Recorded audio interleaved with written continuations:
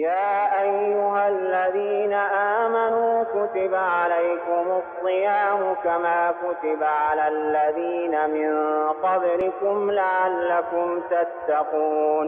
السلام عليكم ورحمة الله وبركاته. بسم الله والحمد لله والصلاة والسلام على رسول الله وعلى آله وصحبه ومن والاه أما بعد. أهلا وسهلا ومرحبا. Welcome to day number 18, and this is part number 2 of Zakah. And yesterday, Alhamdulillah, we spoke about the 8 categories of those that can be given Zakah. The third category, they are those who are employed to collect or administer the funds of Zakah. So they are appointed by the authorities. And in a Muslim country, for example, the government, they collect Zakah. So they have certain people that works for them, and they will be involved in the collection of Zakah and the distribution of Zakah. So they are one of those people that can get from the Zakah, they can be paid from the Zakah, and Allah knows best.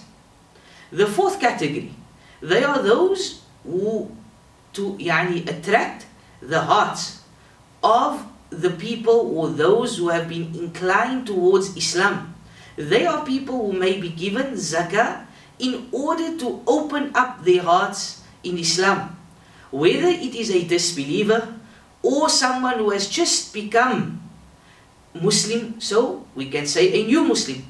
Or for example, a Muslim, but his Iman is extremely weak, and his faith is extremely weak, and he's evil. But maybe when we give Zakah to him, it will ward off this evil and he will become a better Muslim.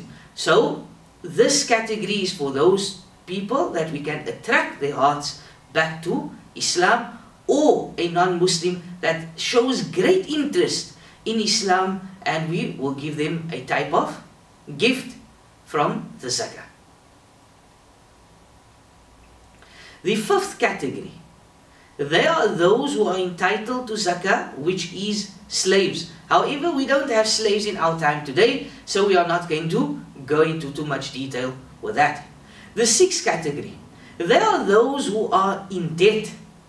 The scholars divided debt into 2 categories.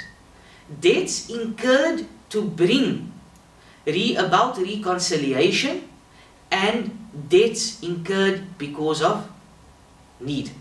With regards to debts incurred to bring about reconciliation, they give an example of a case where there is a dispute or a conflict or war between 2 tribes. A man of goodwill, standing and honor comes and reconciles between these 2 tribes, incurring expenses for which he takes responsibility. So we should give this man money from the Zakah in appreciation for his great effort which he has put an end to the enmity and hostility between these people. He should be given Zakah regardless whether he is rich or poor, because now he has done something which serves as a common interest to the community. The second category of debtors is the one who is in debt on his own account. So he took a loan from someone, either to meet his own needs, and he did not have money. His debt may be paid off from the Zakah funds so long as he does not have any wealth that could be used to pay off the debt. And many of the ulama, they also explain, in this category, the person who is eligible for Zakah because he has debt is that he himself has not reached the nisab. So someone can't say, I have a bond, so I'm in debt, so now I can get someone else's Zakah to pay off my bond. No, because this debt is something that it happens monthly, and you are able to pay it off monthly, and Allah knows best. The seventh category, fi sabilillah, and this is with regards to jihad. So the soldiers, the mujahidun, they are fighting in the way of Allah subhanahu wa ta'ala, they are eligible for zakah. In our times today, many of the ulama, they have said, and they basically speak about fi sabilillah. And they have said that this now includes seeking Islamic knowledge, or someone that is involved in da'wah and in serving the deen of Allah subhanahu wa ta'ala, defending Islam, not just by silah, not just by weaponry, not just by a sword, etc., but also defending Islam by virtue of a pen. So he writes against the enemies of Islam. He defends the sunnah of Rasulullah sallallahu alayhi wasallam, etc. So he also falls, or she, they fall under the category of fi sabilillah, and Allah knows best. The eighth category is the wayfarer. This is someone who travels. So someone is on travel and they are cut off from everything and they have no money. Such a traveler may be given enough zakah to enable him to reach his homeland. Even if this person is well off, he's rich, but he traveled to another country, his wallet got stolen, he doesn't have access to his bank accounts, he doesn't have a single cent, he cannot move from point A to point B. So someone comes to him, they can give him zakah. And what happens? So he will be given the zakah just enough for him to travel home so that he can get back to his homeland, and Allah subhanahu wa ta'ala knows best. However, the person does not have to, if it's a rich person for example, he does not have to pay the money back, and Allah subhanahu wa ta'ala knows best. If he decides to take this as a debt, as a loan, then this is different and he will have to pay it back, but Allah subhanahu wa ta'ala knows best.